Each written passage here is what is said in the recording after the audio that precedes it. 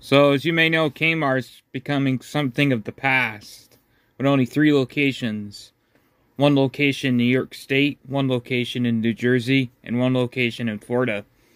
This is likely the last year Kmart will exist as a company in the United States.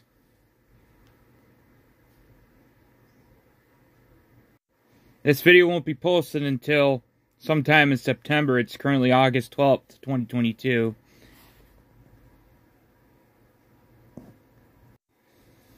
As you may or may not know, Kmart was founded by S.S. Kresge, which was a variety store, five and dime store, started by Sebastian Kresge in 1899.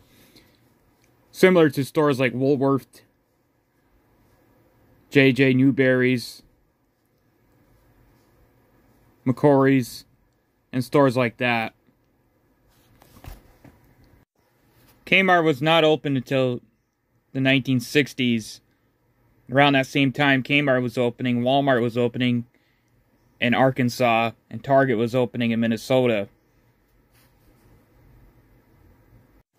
Kmart used to be a thing that you would go to get school supplies, and go to Little Caesars to have a pizza, or get a Hot Wheels car like I used to, or get a deal, because they had deals in Kmart back in the day. Kmart really was the savings place. Was one of the cheapest places around, besides Ames, was Kmart. Kmart was nostalgic, as they were a place that I would go annually, every weekend basically, Saturday or Sunday. Sometimes we would go on the school nights to Kmart, to go to Little Caesars to eat at their cafe. Although I wasn't born when Kmart's early days was around in the 60s and 70s and 80s and early 90s and mid-90s. But I was born when Kmart was still a good thing to go to, a good place to go to. Then I started to see Kmart decline, with their stores starting to become very dirty, and prices going up too at Kmart. It seemed like they had cheap merchandise for high price. Look at all these people shopping at Kmart on the opening day. Very sad. Kmart used to have customer service back before Eddie Lambert took over the company in 2005. The 70s and 80s saw Kmart grow across the U.S., with stores opening basically every month. America really loved Kmart, and it showed during those years of the late 60s, 80s, and 70s. But as the years went on, Kmart started to become more into debt. Did America really lost I Love Kmart?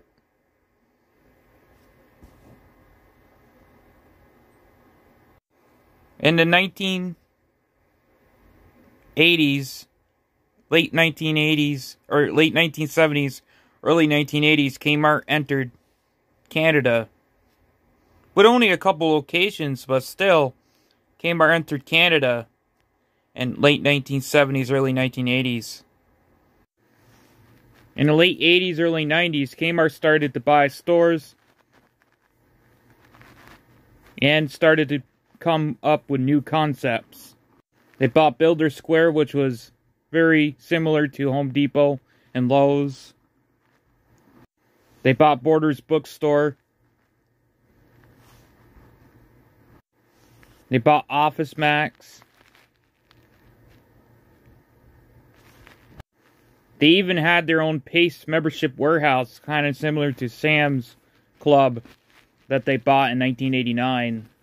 They sold the Pace membership stores in 1993, 1994 to Walmart for converting them to Sam's Club, because Kmart got out of the membership warehouse division.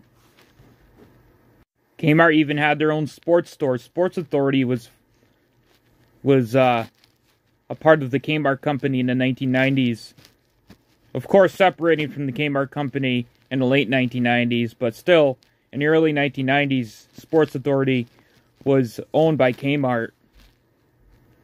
Kmart even tried their gas station concept with Kmart Express in the late 1990s, early 2000s.